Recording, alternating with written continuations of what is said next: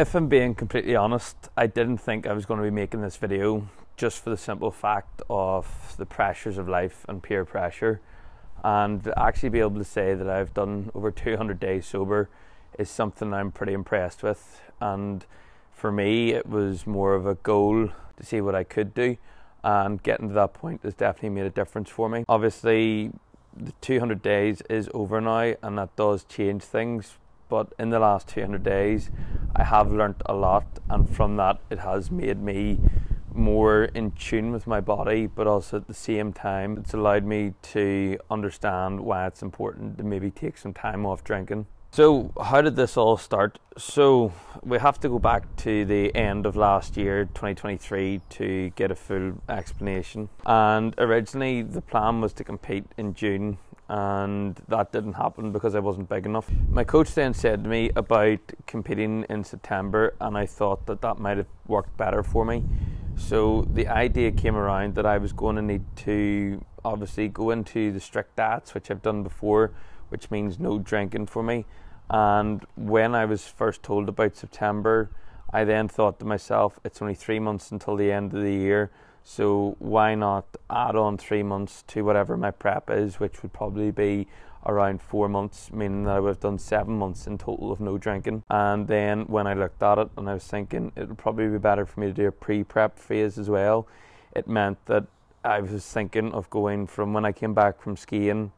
There was a bit too bright, but yes, anyway, essentially when I came back from skiing on the 3rd of February, I thought it would be a great idea to go off the drink for the rest of the year, to allow myself just to understand what it's like not to have drink in my system for a pretty long time. Throughout 2023, I was going out drinking and binge drinking at that, and it got to the point where I was able to drink maybe say 10 pints and not actually be drunk, which is a bit dangerous in the sense of having such a high tolerance, meaning that I can drink a lot of alcohol, is not beneficial for my goals that I have. And if I am going out and drinking that much, it's just a self-destructive mindset, because I know I can go out and drink that much and not be feeling the worst. It's showing me a sign that I am needing to take a break from it, because building up a tolerance to that level isn't something that I'm proud of, but at the same time it did show me more about myself. And the big thing I would probably have to say as well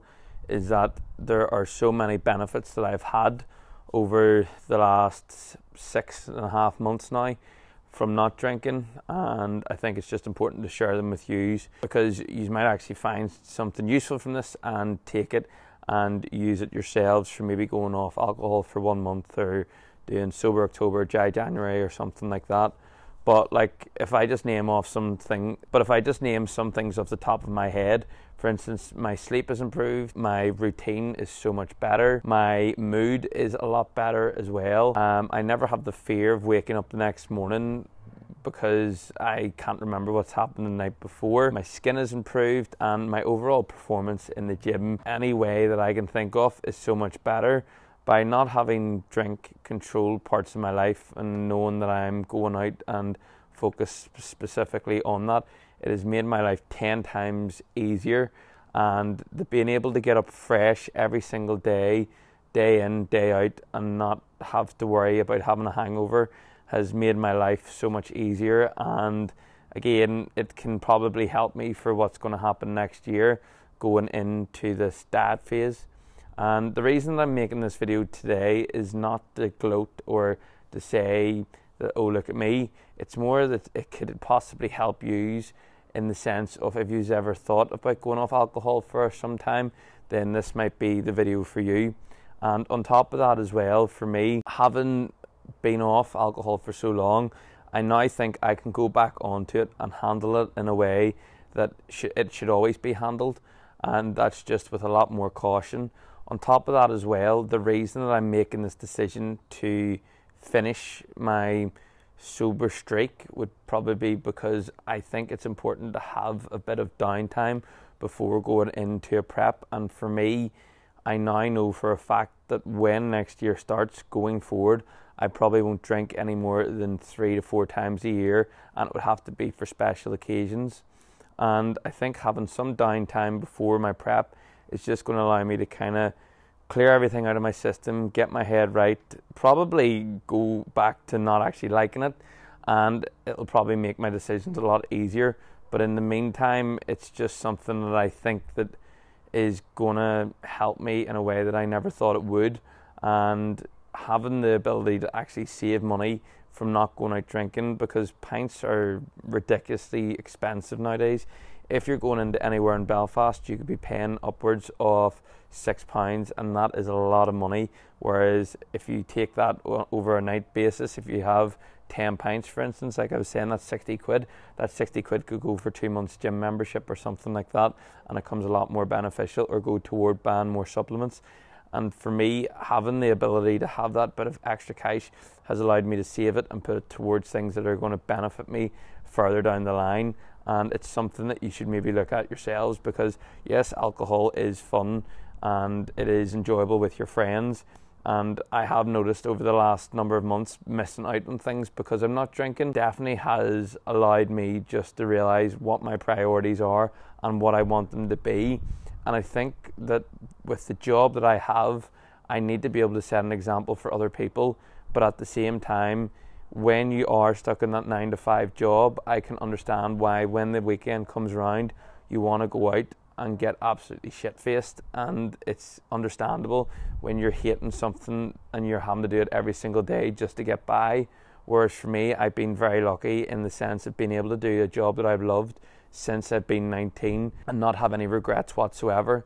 And the big thing for me is, yes, it's been tough and there's been struggles, but overall I've loved the process of it, and getting to a point where I'm actually stable now has made a massive difference in my mindset.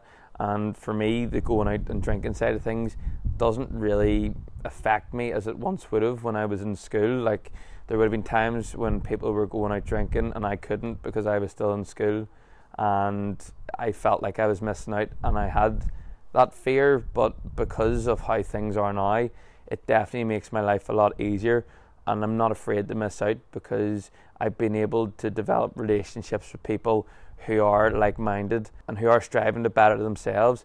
And being able to put myself in that headspace has allowed me to be a lot more comfortable with missing out and not being afraid of what's going to happen next. At the end of the day, to finish off this video, I think it's important to understand that alcohol is a depressant, and if you are in a headspace of where you aren't happy, it is just going to elevate that, and it's very important that you can understand that as well. At the end of the day, alcohol is always going to be there, and by taking a bit of time off it isn't going to do any harm.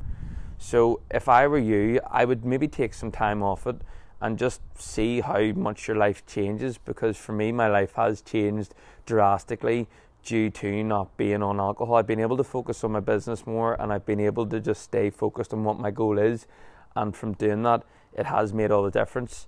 So yeah, the 218-day streak will be coming to an end soon.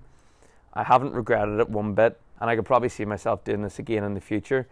But yeah, I just wanted to show my experience with you guys over the last 218 days, as I haven't really spoken about it too much, but I think it's important to talk about, as it will be coming to an end. And I think it would be important to maybe show you how I feel after drinking alcohol again for the first time, and just how things go. But yeah guys, I'm just keeping this video real with you, and if you haven't already, please be sure to like and subscribe, and I'll see you in the next one.